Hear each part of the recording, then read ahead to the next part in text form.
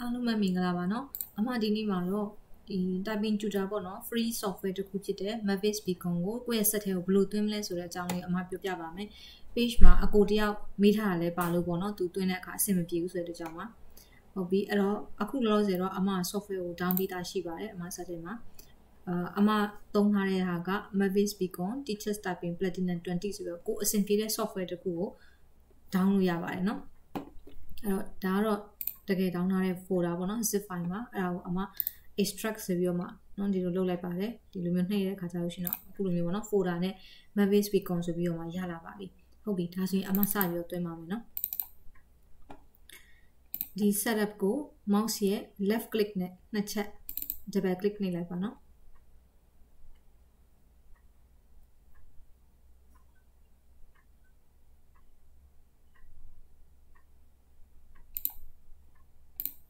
license agreement ကို agree လုပ်လိုက်ပါ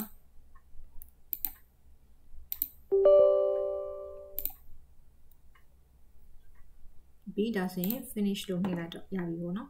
ဟုတ်ပြီဒါဆိုရင်အမဆက်မှာအမသွင်းပြီးသွားပြီဒီမှာနော် Mavis Beacon ဆိုပြီးတော့ရှိနေပြီကဲအဲ့ဒါဆိုရင်ဖွင့်ကြည့်ရအောင်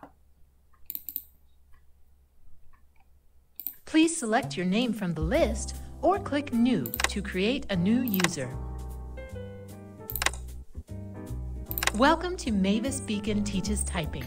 I just have a few questions before we get started. Click OK when you are finished. Resolution ပေါ့နော်သူရဲ့ဟာအပြည့်မပေါ်ဘူး Mavis Beacon အများသောအားဖြင့်ဒီသူရဲ့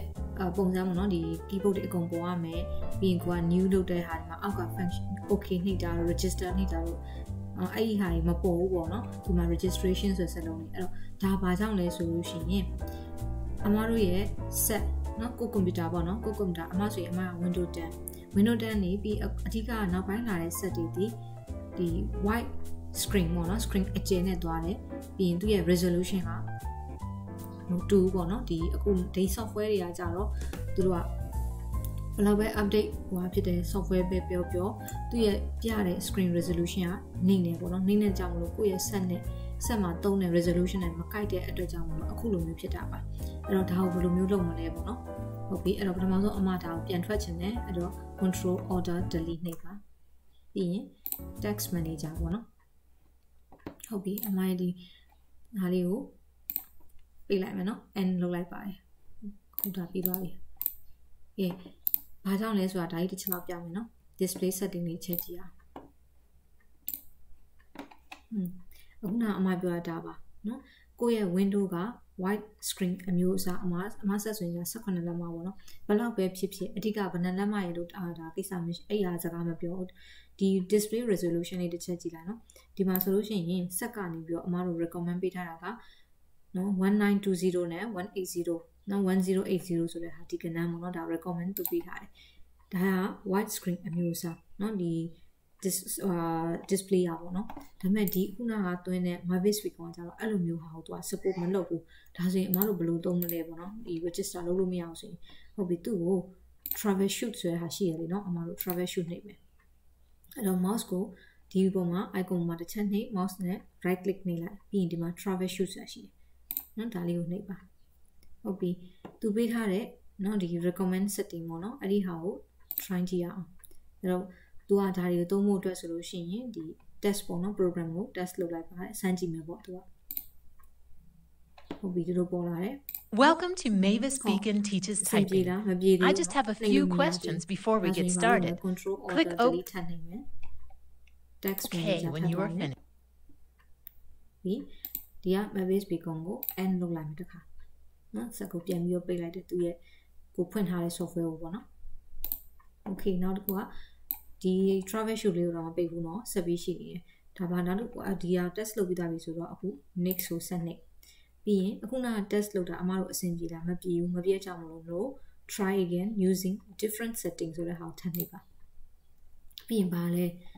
အခုဒီမှာအမတို့က program ကတော့ပွင့်တယ်ဒါပေမဲ့ display ကမမှန်ဘူးဒါကြောင့်မလို့ဒီ option number 2ကိုရွေးလိုက်မယ်ပြီးရင် next ကိုဆက်ပြီးတော့နှိပ်မယ်ဟုတ်ပြီပြီးတော့ test ပြန်စမ်းကြည့်မယ်နောက်တစ်ခါ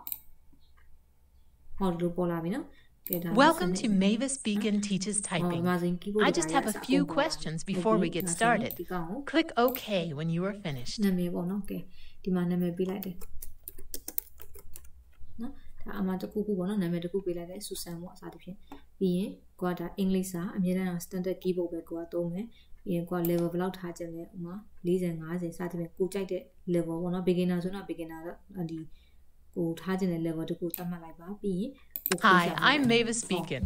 I'm here to help you improve your typing skills. Welcome to the practice area.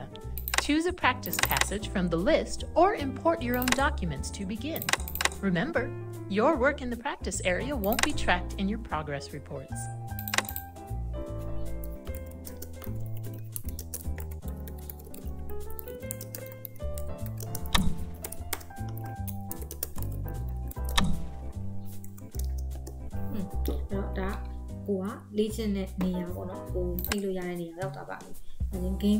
Welcome to the typing. Take to the wall, put in feed the chameleon, and develop your. ဒီဥစားဒါ Mavis Beacon ကိုregistration နဲ့လုပ်လို့ရပါတယ်ပေါ့နော်အဲ့ခုနအဆင့် resolution အဆင့်မှာအဆင့်မပြေကြတာပါနော်ဒါဆိုရင်ပြန်ထွက်လိုက်ပါမယ်ထွက်မှာလားဆိုတော့ yes ပေါ့ဟုတ်ပြီအဲ့တော့ပထမတစ်ခေါက်တော့ test လုပ်တာအဆင်မပြေဘူးအခုလုပ်လိုက်တဲ့ test ကအဆင်ပြေတယ်နော်ဆက်ပြီးတော့ next ကိုနှိပ်ပါပြီးရင် yes အခုဒီလုပ်လိုက်တဲ့နော် setting ကိုတင်ထားမယ် save this setting ဟုတ်ပြီဒါဆိုရင်ဒါပြီးသွားပါပြီနော်အမှဒါ refresh လုပ်ရမယ်နော်ဘာမှမဟုတ်ပါဘူးပြီးရင်ဒီကောင်ပြန်နှိပ်တယ် Please select your name from the list or click New to create a new user. ရှိနေပါပြီအဲ့တော့ထပ်ပြီးလုပ်ချင်တဲ့အသစ်တွေဆိုရင်ဒီမှာ new လုပ်လို့ရပါတယ်နော်အဆင်ပြေပါတယ်နော်ကိုနာမည်ရိုက်ရုံပါပဲပြီးအဲ့တော့ဒီ user အနေနဲ့ပဲကိုဆက်ပြီး Hi, I'm Mavis Beacon. Welcome to the practice area. ပါပြီဒါဆိုရင် window ကဒီ software ကိုသူ့အတူ troubleshoot လုပ်ပြီးတော့မှအဆင်ပြေအောင်ဘယ်လိုသုံးမလဲဆိုတော့သုံးတာပါဟုတ်ပြီအခုအခါဒါအဆင်ပြေသွားပြီပေါ့နော်အဲ့တော့ yes ဆိုပြီးတော့နှိပ်လိုက်လို့ရှိရင်ဒါပြီးသွားပါပြီဟုတ်ပါအဲ့တော့ဒီအားလေးကအမှဒါလေးကိုပြချင်လို့ဗီဒီယိုလေးလုပ်ပေးတာပါအားလုံးပဲအဆင်ပြေကြပါစေနော်